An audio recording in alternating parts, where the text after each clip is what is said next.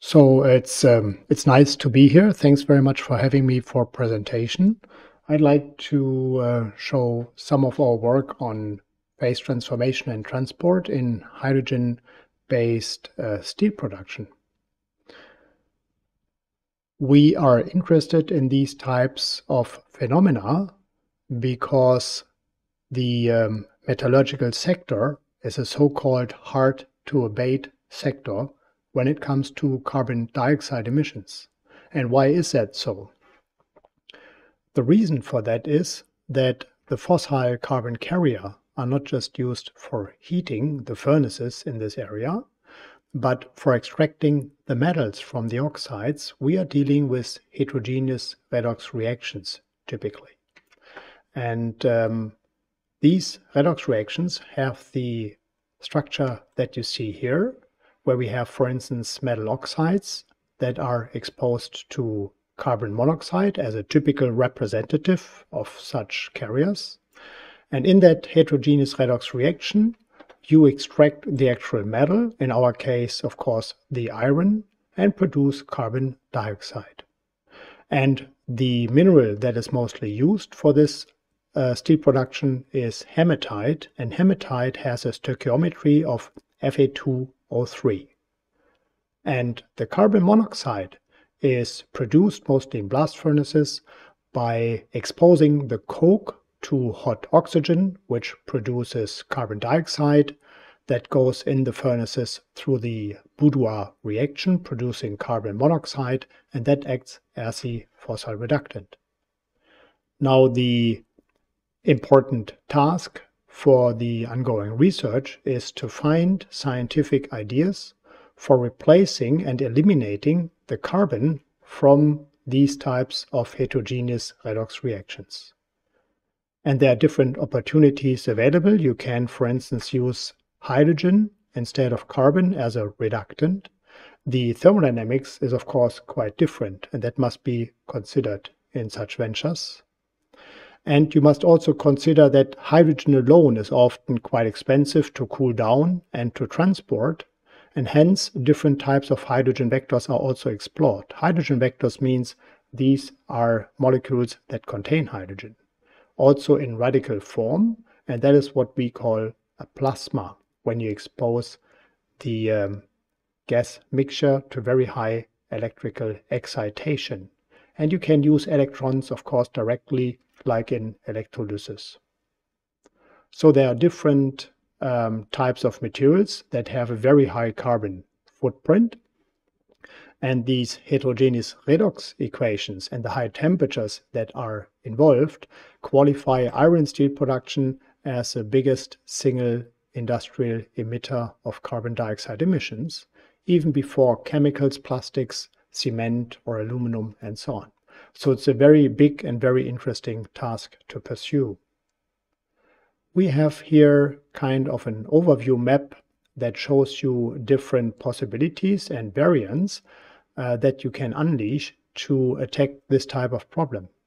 In the middle, you can see different types of feedstocks like pellets, lump ores, even industry waste we work with fines and so on. You can also use scrap, of course. And then, as I've already mentioned, you can replace the carbon, of course, by hydrogen, which of course is very difficult and expensive to produce. And so we also look into other carriers such as ammonia, methane, methanol, and so on, even including liquid organic hydrogen carriers of different types. And then you have different reduction principles to which I have already alluded to. Now, these different combinations translates to different types of furnaces, be it a direct reduction reactor, as you see here, or electric arc furnaces. That is something that we do a lot, that is called hydrogen-based plasma reduction, or of course the blast furnaces, which are currently the biggest producer of carbon dioxide, and that's why we also do research on making these furnaces more sustainable. And of course electrolysis is also possible. In my lab, we are particularly interested in 3 different directions. So we use hydrogen-based direct reduction, where we use hydrogen vectors. We use electrons directly in electrolysis, and we work a lot on plasma-based, so hydrogen plasma-based reduction of metal oxides. Now let me start to go a little bit deeper into one process that we refer to as direct reduction, which means we expose solid iron oxides to very hot hydrogen. And this is shown in this little animation movie where you can see that the iron pellets, these are sintered polycrystalline hematite materials of about 1 centimeter diameter, are charged into a big shaft furnace. And in a counter-stream reactor principle, the furnace is then charged with hot hydrogen, which is reducing the material, as I've showed before, producing an pure iron sponge type of material, and the redox product is water instead of carbon dioxide.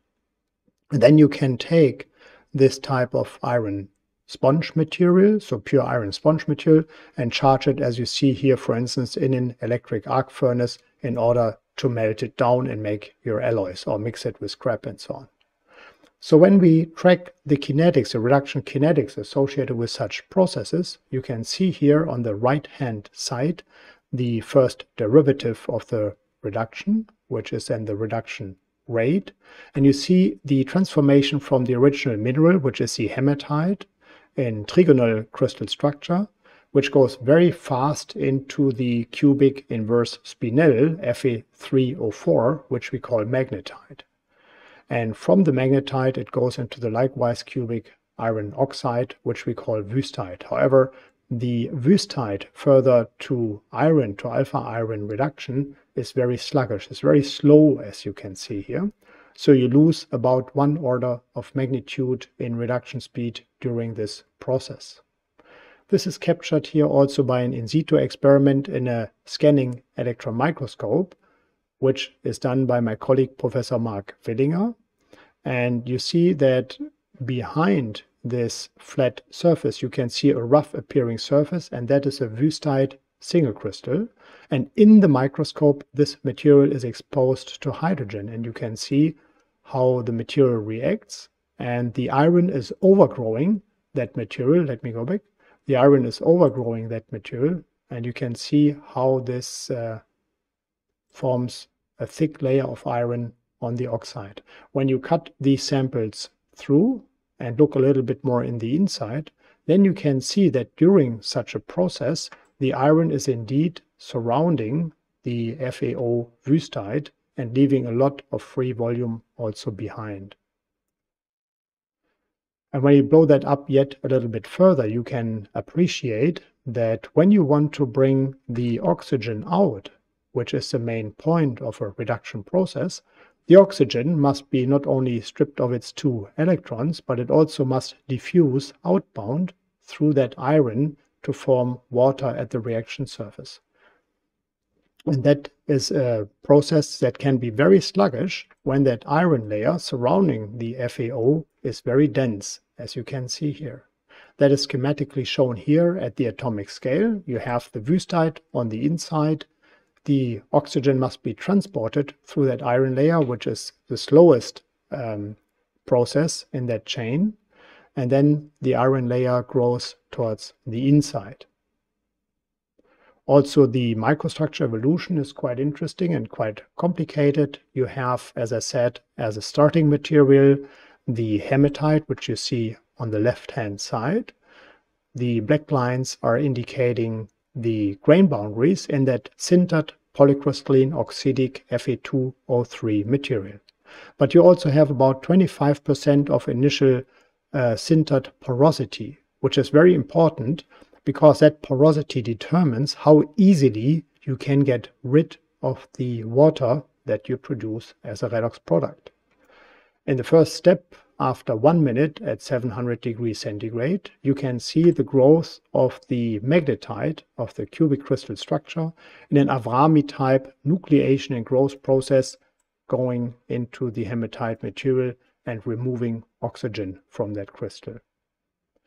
The next transformation step that you can realize after 5 minutes, where the magnetite goes into the wüstite, you see heterogeneous waves of this transformation, which is in the nature of the phase transformation a very interesting process probably related to a reshuffling of the iron atoms into that kind of magnetite-wüstite compound. When we look at the material after 30 minutes at 700 degrees centigrade, you can see in terms of the blue color how the alpha iron has been formed. You, however, can also realize the enormous porosity that has been building up in the material. And that is also shown here with ongoing work, where in the inverse pole figure, so in the texture map called IPF here, you have exactly the same texture. That means it's isostructural and you have the same 001 crystallographic orientation. But in the phase map, when you take a sufficient number of Kikuchi lines, you can realize that there's indeed a phase separation into magnetite, which is the orange color, and wüstite, which is the blue color. And from the kernel average misorientation map, you can see that also substantial geometrically necessary dislocation populations are involved. There's, however, also a complex microstructure formation where you can see delamination and damage phenomena. That's quite interesting. When you blow that up a little bit, you can see on the one hand, indeed, these very dense iron layers to which I have referred to before.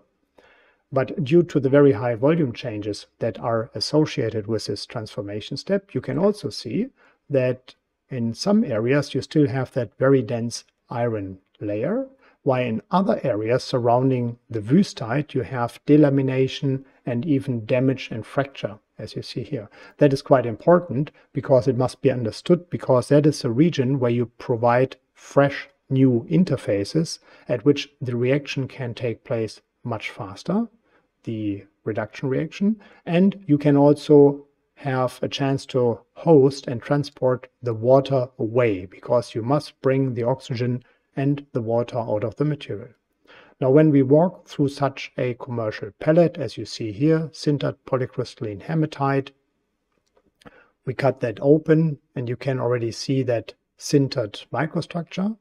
And when you then blow that up yet a little bit further, you can see that porosity to which I have already alluded. You can study again the phase map, the microstructures, the low angle grain boundaries, and so on. And then we were interested how I can cast this into a corresponding model. And we formulated a corresponding Kahn-Hilliard phase field model and combined it with the Allen-Kahn theory. That is a variant of the Ginzburg-Landau theory for non-conserved structure variables. And that enables you to solve the transport equations and also the phase transformation, as you can see here in this simulation animation. So you can see how the hydrogen is entering the material, how the oxygen is being removed, and how the iron is formed here in terms of the yellow color. So we take several patches now out of this work and render it digital. As you can see here, we start only from the wüstite phase. That means the energy landscape for that simulation in the form of a Landau double well potential has been fitted to the thermodynamic data for wüstite and for alpha iron. And you can see in the upper row the concentration of the oxygen, as you see here. You can see in the middle row the formation of the alpha iron, and in the bottom row you can see the Farneese stresses. And you can see that the Farneese stresses are getting indeed very high, which is not very realistic when you only take a purely elastic calculation. So we have also modified that mechanically driven phase field model and rendered it elastoplastic. That means upon reaching a certain strength level, the material becomes plastic and produces dislocations. That is in the simulation very important to include, because the dislocations have much higher transport, hence diffusion coefficients, than the undefected bulk material. Another aspect refers to the evolution of the porosity. I've already mentioned that porosity is inherited from the sintering process, but during the further reduction under hydrogen atmosphere here at 700 degrees centigrade, you can see that after 10 minutes, after 2 hours and so on, how that porosity, which comes from the mass loss related to the loss of oxygen, is growing up to 45–47%.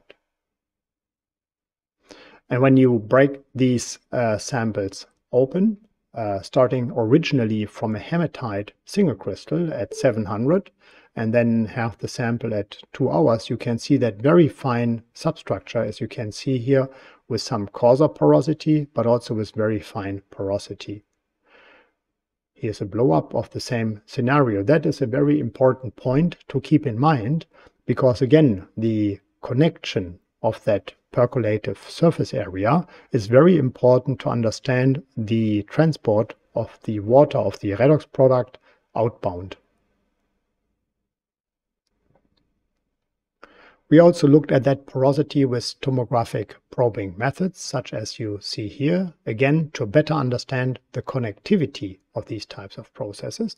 And you can see here again, by using the same type of mechanically modified phase field model in the form of a coupled Kahn-Hilliard and Allen-Kahn type of theory, that when you cool the material down and you have close porosity, as you can see here, it hosts the water. That means the water cannot escape from the material, but it remains inside of the material. And that can be seen also in electron microscopy. When you expose the specimens to electron diffraction, you can see that the material that had been already reduced into alpha iron at the end of the process is becoming reoxidized by that hosted water to form new fresh iron oxide at the perimeter of these pores, like you see here or here, that had contained the redox product water. That means when you cannot get the water out of the material during reduction, you are producing new oxide. So that's kind of an overview picture that shows you that we have a complex interplay of that evolving porosity, of the inherited porosity, of the formation of the water and of the reoxidation. We then also went further down to the atomic scale for doing such experiments also in an atom probe. So we have an atom probe laboratory where you can expose the actual atom probe needles to hydrogen, or in our case to labeled hydrogen, as heavy hydrogen, which we call deuterium. And the deuterium reacts with that Wüstheit FAO interface at atomic scale, and we can track it in the atom probe by a cryogenic ultra high vacuum transport unit. And you can see here the perfect iron oxide after 0 seconds exposure in our atomic scale steel factory, if you want. Then after 5 seconds, you can see that at these temperatures a very fast atomic scale reaction takes place, and you have only the remaining iron oxide here in the center, and on the outside you have already formed the pure alpha iron. And the same is true for 10 seconds. Now, with that, we can also study not just the reduction kinetics, where you see in this overview slab that you have again the iron on the outside, here colored in pink. On the inside, you have again the remaining iron oxide because we interrupted the experiment. And here at the perimeter, you can see where in the first nanopores, the heavy water, the deuterium water, the labeled water has been formed. So we can understand the interplay of oxygen mass loss, transport, water formation, porosity formation, and the transport of the iron. And that is here an animation where you can see that process quite nicely. And again, it serves as a basic study to better understand how the redox processes are really working, how the porosity is formed at the nanoscale, and how the water can be removed from such steel reactors. What is always also very interesting to see when you do such experiments in atom probe is the fact that you see the rest of the chemistry also. And the iron oxide, even though the quality in steelmaking of the hematite is very high in terms of contaminants, you still here and there can appreciate and see that you have so-called gangue elements. Gangue elements are impurities in the oxides. And they are often correlated when you look at the atomic scale with the occurrence of the first water that is being formed, which is not surprising because elements like sodium and potassium or natrium and calcium are associated with a very high affinity to water and to oxygen. We then also went on to further study the use of other hydrogen vectors. Just to remind you, hydrogen vectors are alternative gases that contain hydrogen but are easier to transport or buy on the global market. And one important molecule is, of course, ammonia, NH3. And you see that this molecule is carrying 3 hydrogen atoms for 1 nitrogen atom. So originally, that type of molecule from the Haber-Bosch process was, of course, developed and used globally to transport the nitrogen as a fertilizer for the agriculture industry. And today we use the nitrogen as a transport unit for bringing the hydrogen to places where you need it. Because you don't need the hydrogen in agriculture, but you need the hydrogen in metallurgy and chemistry. And what was interesting to see is you go through this autocatalytic reaction where you strip the ammonia of its nitrogen and hydrogen. That means you have a catalytic process which is driven by the formation of iron that is even reducing the splitting temperature for this reaction from about 450 to a little bit less than 400 degrees centigrade and even down to 370, 380 degrees centigrade. And then you get pure hydrogen, and that reacts with the iron oxide to produce pure iron. And we can see that the kinetics for the two processes, that means hydrogen-based and ammonia-based reduction, is in principle the same. And when you look at the steel that you produce in that way, so at the iron in the iron sponge that you see here on the right hand side in terms of the electron backscatter map, looks very similar to the pure iron that you get from direct reduction at first view. However, when you look at the chemistry, you can see that you have a very high nitrogen content also. And when you indeed do a phase discriminating EBSD analysis, you can see that a relatively high fraction, up to 40%, consists of iron nitride, as you see here. That means you're forming nitrides, and we study those nitrides also at the atomic scale because that is in itself a very interesting information together. But when you take this iron nitride mixture, bring it again in a reduction in a furnace like an electric arc furnace, as you can see here, due to the vapor pressure, the nitrogen goes out and you are producing pure steel. Just one slide about one of the alternative techniques that we are pursuing in our lab, that is called hydrogen-based plasma smelting reduction. And that is a process where you expose the iron oxide directly in a liquid state to a plasma. And the plasma consists of different fractions of hydrogen and argon. And then you smelt the hematite and bring it into liquid state. The melting point is only 50 Kelvin higher than that of iron. And then you reduce in that plasma in its excited exothermic state. You then reduce the material in the molten state. And due to the factor of 2 difference in the mass, the iron sinks down and you can gather it. So that is a very, very efficient way of producing also green steel. And we go through the same type of detailed microstructural analysis down to the atomic scale, but I think there's not so much room to repeat all of that here. It's just to give you a flavor of what kind of research we are doing. One other aspect when we look at the more complex circular economy challenges is that we are also interested in using the waste of existing industry processes.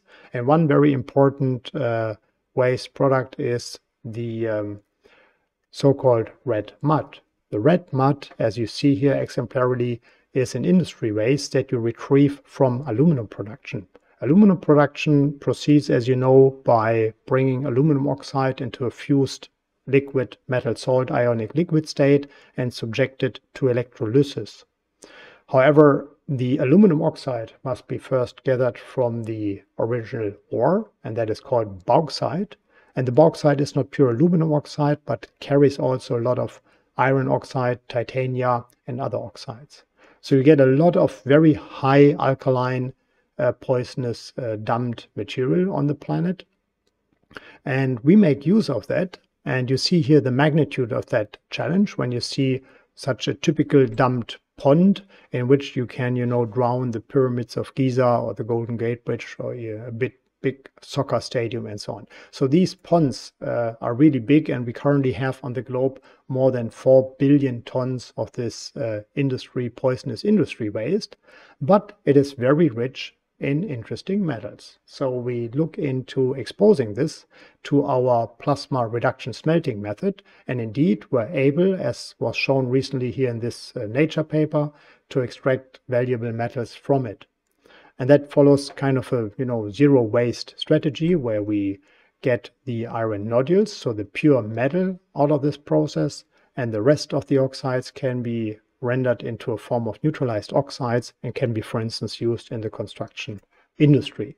So this type of reduction also works very nicely when you use not the original ores or minerals, but when you use the industry waste even, following a no-waste strategy design. So towards the end of my presentation, I hope I could convince you a little bit that the basic research on such industry aggregates like a direct reduction reactor, as you see here, as one example of green metallurgy, there are of course many others, can be quite interesting for different type of research branches from our field, starting from a microstructure scale, as you see here, for people who like to study phase transformations under redox conditions, porosity, the evolving microstructure, heterogeneous microstructures, phase transformation, as I've mentioned, the role of interfaces for transport or for damage, the mass balance and transport equations that I've alluded to, nucleation and growth phenomena, reoxidation and chemical phenomena that are associated with this type of processes. And we even go down to the atomic scales. As I've showed you, we have even been going down to the electronic scales to study the electronic structure features across these interfaces. So as a conclusion, I would leave you with the understanding that we need to better understand the atomistic foundations of green metallurgy, specifically of green steel production, if you want, to understand how these processes work to design better and more efficient reactors. We can make use of many different types of feedstocks as metal carrier, but also as reductant materials, where hydrogen is not the only target, but there are many other possibilities to do that. In a more specific way, we can realize that hydrogen-based direct reduction has very sluggish kinetics, particularly in the last stage when we reduce the rutile into iron. And these aspects related to the microstructure are of high relevance, as I showed you. As a second alternative, I showed you a slide about hydrogen-containing plasma smelting reduction, which is a very efficient method to balance chemical reduction energy and electrical reduction energy, because you use electricity, and that can be green or sustainable electricity, to bring the gas into a plasma state, which is very reactive and renders the process exothermic, which is usually an endothermic reaction. And I could show you that for one example of ammonia, we also study the green steel production with other hydrogen vectors. And with that, I thank you very much for your kind attention. Thank you.